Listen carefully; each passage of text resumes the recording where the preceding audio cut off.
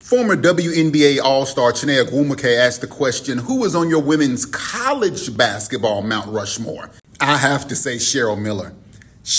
I remember hearing, and women's games weren't even really televised a lot back then, but I remember hearing about Cheryl Miller. This is before social media, but Cheryl Miller, look at her slapping the backboard. Cheryl Miller was the first female basketball star that I remember.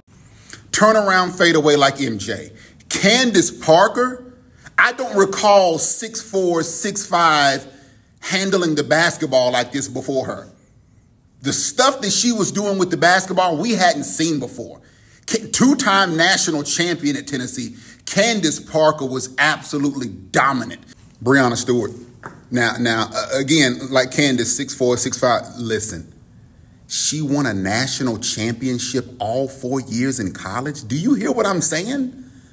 Not only did she win a national title every year, she was the most outstanding player in the Final Four all 4 years.